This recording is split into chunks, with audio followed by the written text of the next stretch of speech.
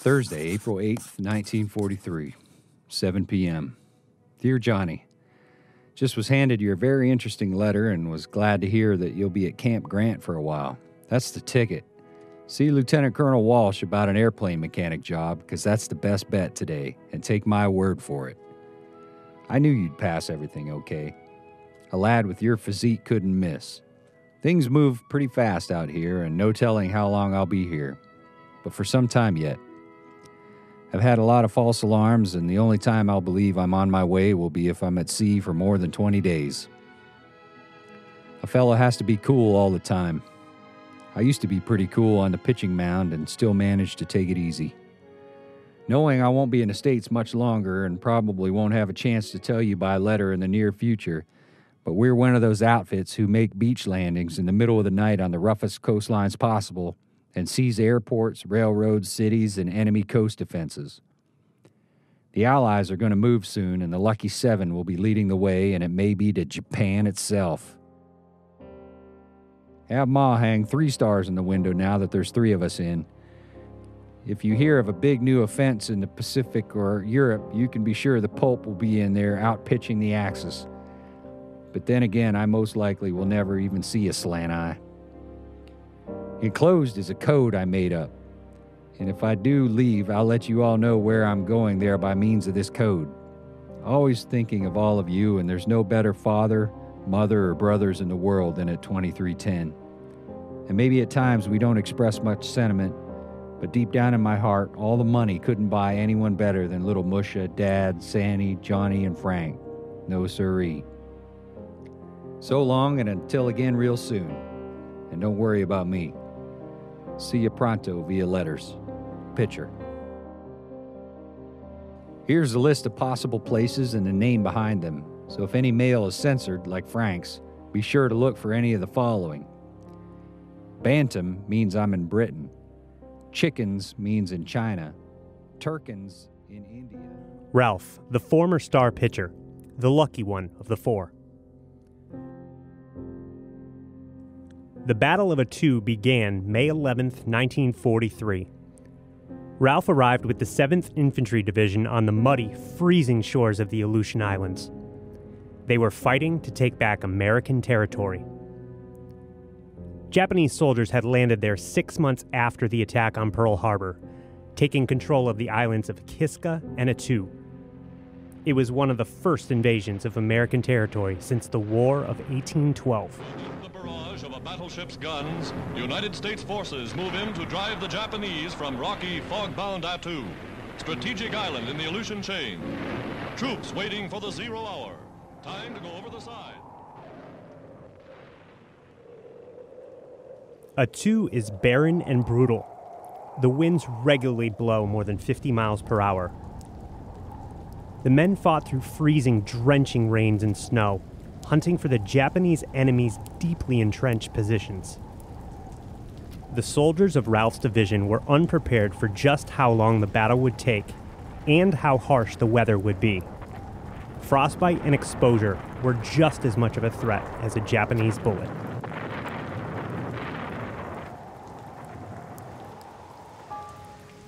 It was early in the battle when a shell exploded 15 feet from Ralph, leaving him with a shrapnel wound to the head. He shrugged off the injury and stayed in the fight another 18 days. In his eyes, other soldiers in his unit had suffered far worse.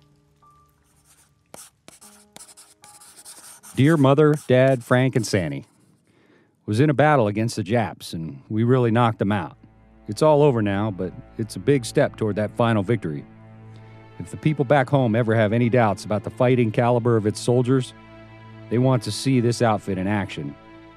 And I can assure you that all their doubts would be erased.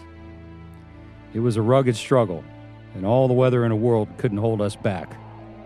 The Jap is a cunning fighter, full of tricks, but we hadn't been training for nothing, so we knew just what to look for.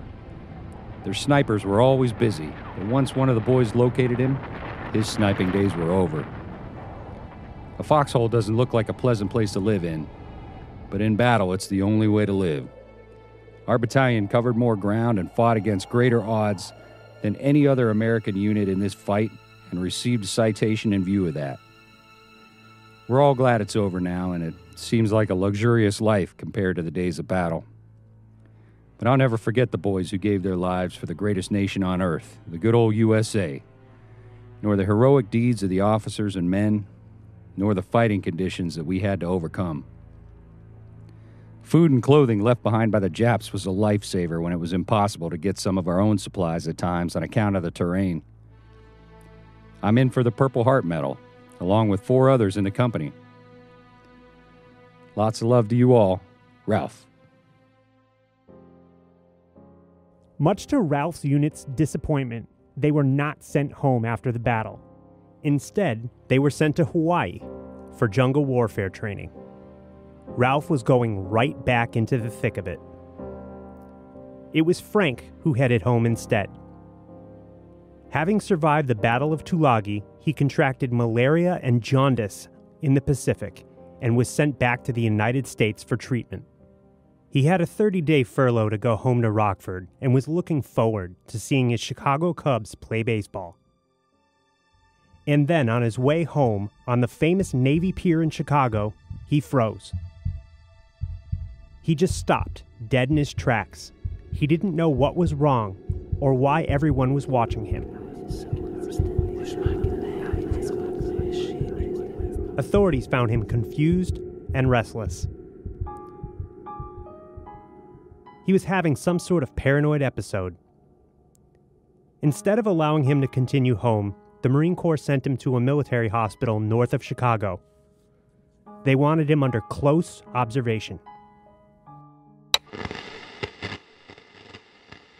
For every 4 men wounded, 1 soldier will become a psychiatric casualty. Such men may be shaking or crying, but more often they are just very tired and dirty and depressed. Courage, pride, and loyalty to their comrades support them in battle. But there are fierce demands upon their emotional resources.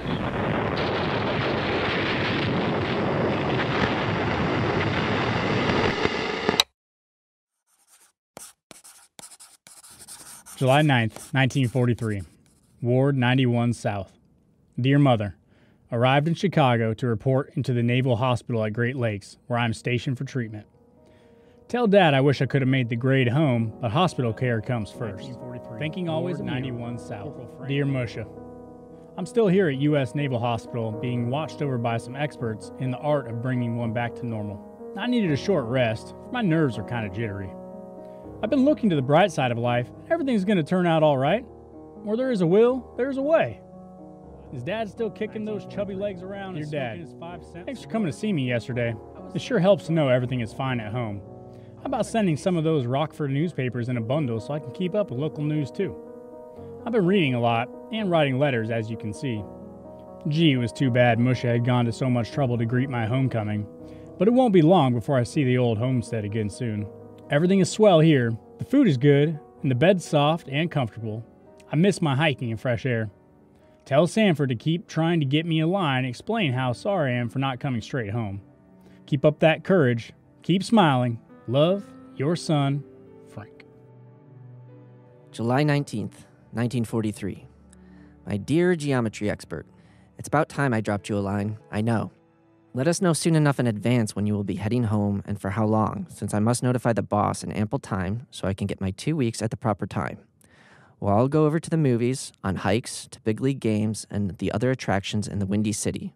We'll play catch and pepper and hit fly balls. Yes, sir, a grand time is within your reach. However, I leave you free to be your own judge in regards to this, since you know yourself better than anyone else knows you. Same holds true for me or any other person. Always remember that. By all means, this is not my intention to get you all petered out. This is supposed to be a vacation, not work. We shall take things as easy and recuperate under the shade of the old apple tree, sipping cool lemonades. Rather, you sit under the tree, and I will sit under the open sky and let the sunshine strike me. You can imagine how transparent and waxen a person looks after being cooped up in a working quarter where there are no windows. I sincerely believe you will come to a lot faster in the backyard than where you are now, provided you won't be needing any treatment such as quinine, etc. You have to be thankful that physically you are okay. That is the main thing. You are okay. If you decide not to come home, believe me, It won't make one particle of difference to me because I shall remember that you do what is best for you, which in turn is the best for us. Still no word from Ralph. It's after 10 now, so I will close this letter. As ever, intellectually yours, Sanford.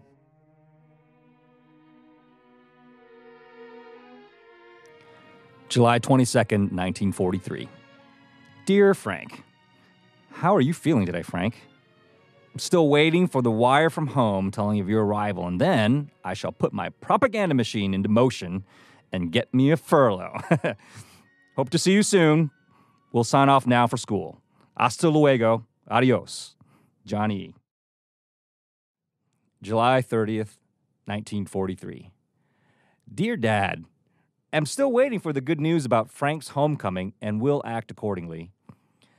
Just got back from school and am now working on the famous Rolls-Royce engines, and I'm taking it all in. Yes, indeedy. Italy sure is out of the war soon, and things look mighty good all over. Did a good trick last night. I saw a big toad hopping around. I put my cap over him and brought him in the barracks and sneakily put him under the covers of one of the barracks mates. A few saw me and got a kick out of it. Then we were all waiting for the victim to come in. He finally came. We kept quiet and watched him go over to his bunk. His eyes popped out when he saw something crawl around under his cover. He said in astonishment, "What the hell is that?" Did we ever get a big laugh out of his expressions? I'm still the same old teaser, ain't I? All for now, more later. Lots of love, John. February 5th, 1944. My dear Ralph, just finished eating supper. We eat the best there is, as you no doubt know. We hear quite regularly from the swearer and the salesman, as well as from Pitchy. I will probably receive another deferment. My City Slicker lease expired January 27th, but I am still in 2B. Dad is fiddling around, evening up tonight's papers. Musha is in the kitchen, jabbering at Dad. I sit here at Dad's desk in the front room from where I will soon see him dozing and falling closer and closer to the table. I am now reading Physics, a 486-page book by Tower, Smith, Turton, and Cope.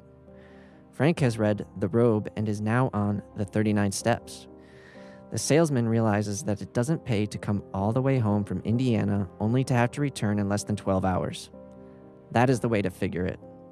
Wait until a leave of a few days is granted before venturing homeward. We'll retire at 7:30 tonight, so I will close this brief epistle by wishing you the best of success and health. As ever, Sig.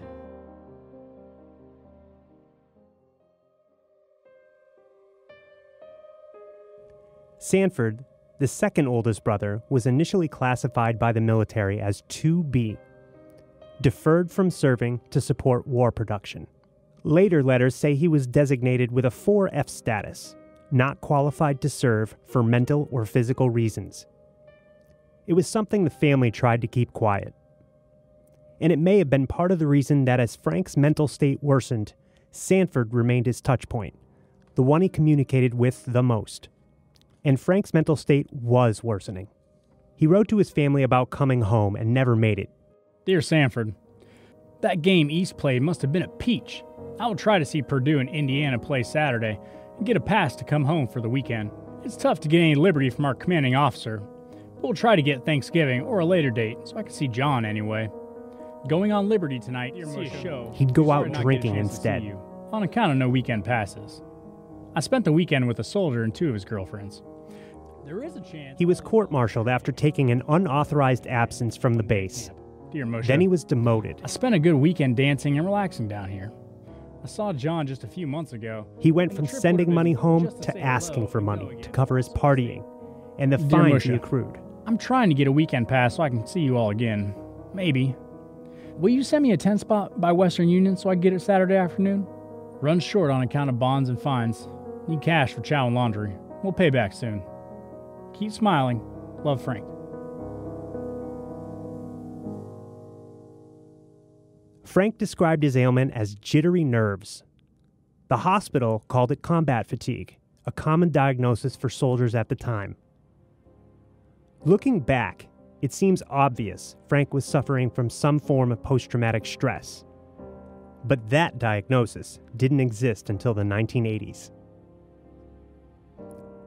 To his family, Frank underplayed the seriousness of his condition. It was something he could snap out of with rest. But Frank never snapped out of it. Instead, as he continued to worsen, he was ordered from his base in Indiana to the Naval Hospital in Charleston, South Carolina. There, he was given a new diagnosis: schizophrenia.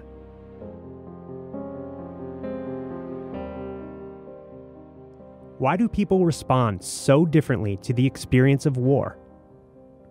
Frank, the oldest, the Marine, the one who started the war ready to take on the world? By 1944, he was bouncing in and out of hospitals, battling serious mental health issues. And Ralph, the star pitcher, always the lucky one? After his first battle, he was cheered as a war hero with a Purple Heart. He was the type of man they'd write articles about in his hometown newspaper. Someone who could make Mom and Dad, Musha and Borsk, as the brothers called them, very proud. And he was already training for another battle in the Pacific.